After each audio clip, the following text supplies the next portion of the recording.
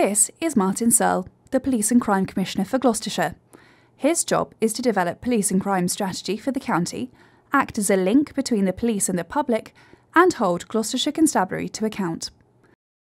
Government legislation recently gave police and crime commissioners the funding to research the governance of fire and rescue services, with a view to becoming police, fire and crime commissioner.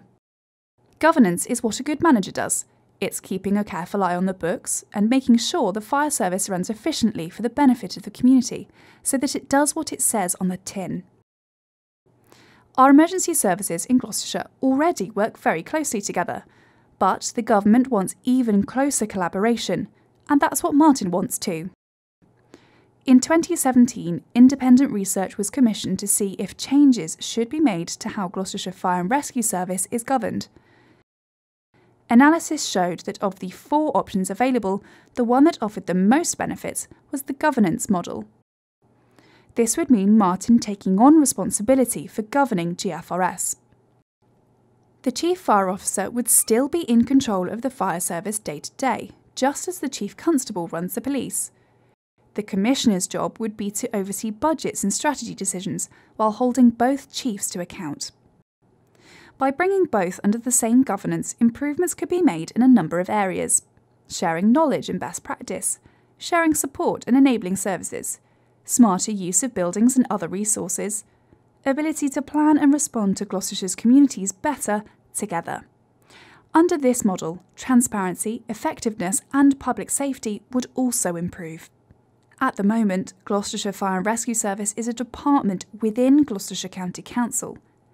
That means it doesn't have a clear set budget, which makes it difficult for the service to plan for the future.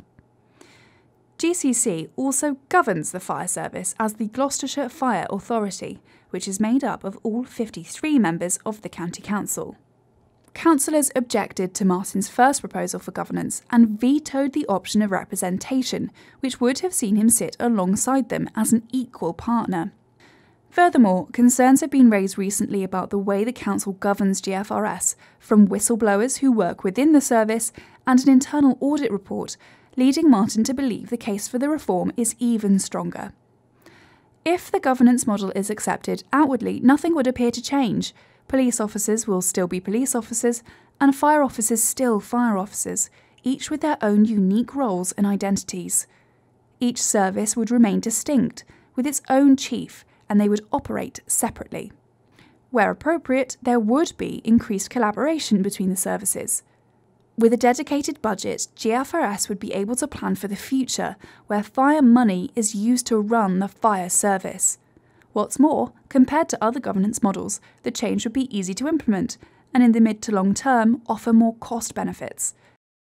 The final decision will ultimately be made by the Home Secretary, but Martin wants to know what you think of his proposal. Please take some time to tell us by completing our online survey, emailing or writing to us. The deadline for this public consultation is Friday the 21st of December 2018.